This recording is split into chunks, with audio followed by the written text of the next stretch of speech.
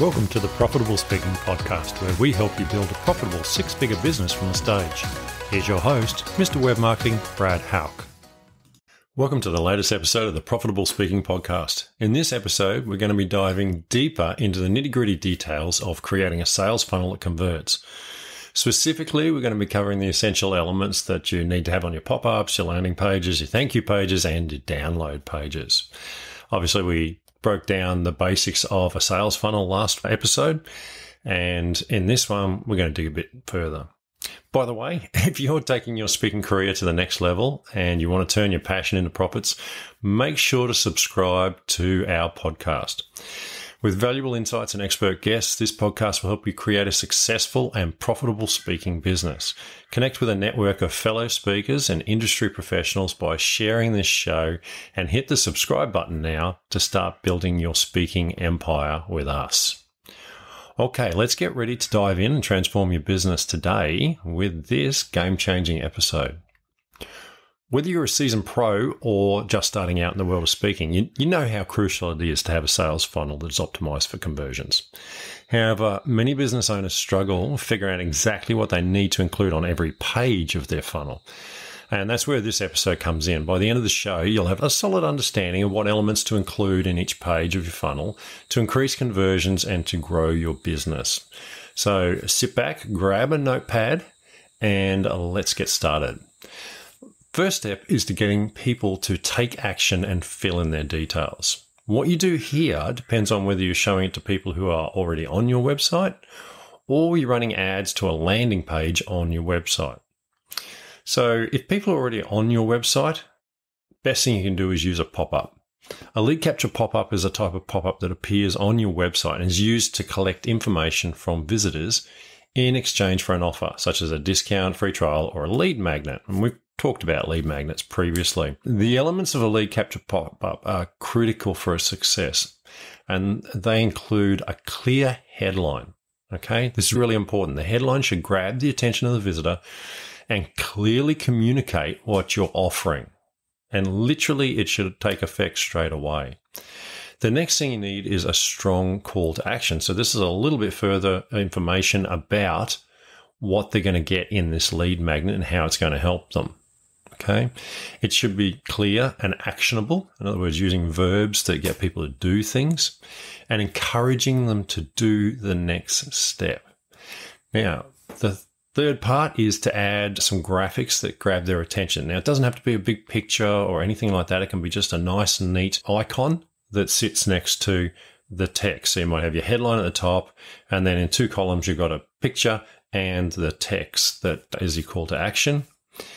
And also after that, you need a form to fill out. So obviously to keep the form simple, okay, the more fields you have in there, the more friction you create between people filling in the form and not filling in the form. For example, ask for email or email and first name or email and more details. The more you ask for, the more it will lower your conversion. And this is true and tried and tested. And the last element is actually the timing and the triggers of the pop-up. So when people come to their page, do they get the pop-up straight away? Does it wait 5 seconds? Does it happen when they scroll down 2 paragraphs? If it's a landing page, it should probably pop up straight away. Okay.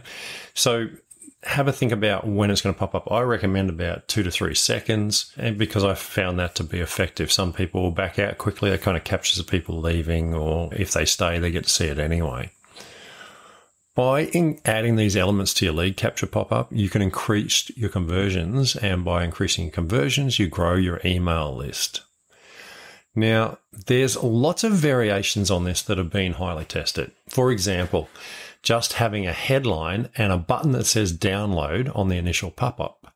So this is like a 2-step pop-up. When it first comes on, it has a headline and a button that says download now. And when they click that, it then takes them to a new pop-up or a reloaded pop-up, basically, second page. And on that page is a form for them to fill out to get the actual download. This is basically known as a slippery slope. Now, the studies have shown that they are more likely to fill out the form when they see it after clicking the button than if they just see the form on the initial screen. Why? Psychology. People see this step as an acknowledgement that they want to move forward. It's like a little initial agreement. And once they agree by clicking the download button, they're more likely to fill in the form. It's like, click this, I'm obligated to go further. Now, that might sound weird to you, but it's flat out truth. I've seen it tested. I've seen the numbers, and people do respond to this. They click the download easier than they fill in the form and click download. Weird? Yeah, but that's how humans are. This also works well for capture forms in between paragraphs. For example, on your blog, you can have a little form in there that has the download button that then pops up and brings up the form. So lots of versions of pop-ups. So you want to be having pop-ups in different places. So if you've got a blog, you want people to either get the pop-up or you have it in line inside the text. But it's up to you. I recommend just using pop-ups to start with before you start doing inline stuff.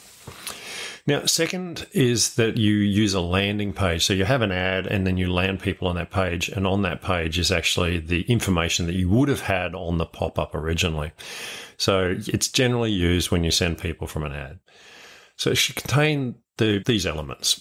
First of all, you need a killer headline and sub-headline, okay? This gets people to stay on the page and keep reading. And this is the most important part of the page. If your headline doesn't work, people won't continue down the page. It's so essential. Keep it simple. Talk to the person, tell them what they're going to get, and use the language that the audience recommends. Hi, speakers, do you want to get this landing funnel or whatever it happens to be? Okay. The next is to put some clear, unique value propositions down. So this is a clear and compelling message that highlights what sets your product or service apart from the competition and why customers should choose it. In this case, your product or service is actually your lead magnet. So why do they want this lead magnet? What's so good about it? Talk about some benefits, okay? Remember, we talk about benefits, not features. People want to know how the lead magnet is going to help them. If you've got some social proof, such as some testimonials or some little videos of people saying, hey, this was fantastic, I loved it, throw them in there as well. If there's any other potential objections, you might want to do an FAQ on that page, but don't put too much. Remember, this is a landing page. You want to try and keep it simple, a bit like with the pop-up. You don't want to go into too much detail because you're not actually selling a product, okay? You're just getting them to do fill in the form and to use it to get the lead magnet. You need to make sure you have a call to action, okay, that motivates them towards taking that next step, such as clicking the download button or filling in the form. And also you need to use some urgency. Get it today and you can take action straight away. All those sorts of things. Really important. By including these elements on your sales page, basically you create a compelling and effective sales funnel page that then drives the conversions and supports the growth of your business. So it just continues that effect. So you've got your pop-up or your landing page, and they both do the same thing. They get people to take action and fill in a form to get the lead magnet that you're giving away. So once they've filled in the form, they are then taken to a thank you page. And a thank you page is essential because it's the next step. If you just go fill in the form and then you get the little message below the form saying, thank you for submitting, you're wasting a massive opportunity. Why? Some people won't see that message, so they don't know if the form submitted properly. And secondly, when you take them to a landing page, you can give them a whole new lot of stuff. So on the landing page, you need a confirmation message, okay? It needs to be clear and it needs to confirm acknowledging that the form was submitted successfully and that the lead magnet will be delivered to them shortly via a link in an email. This is really important. Don't put it there to be downloaded. Send them an email. That way you're verifying that the email address that they gave you is a real email address because they can't get it unless they give you the real one. So it helps stop getting just dodgy emails, or cuts down anyway. Second thing you're going to have on the thank you page is a video. A video might have a thank you message. It might be a personal touch talking about the lead magnet and how fantastic it is and how they're going to enjoy it. It increases the perception of value of what they're getting because they get to see you and there's that little bit of personal connection. Again, you can add in some social proof. You can add in links to blog articles and other stuff that's on your website. So you might pick the 5 top articles and link to those and say, here's something else you can read while you wait for your email. Okay. And if there's any other steps you want them to take, such as to schedule a call or something like that, or an upsell, you can also put that on this thank you page as well. Look, a thank you page, it's a key element in the sales funnel. And it's an opportunity to further engage with the people who filled out your form and to build that relationship with them.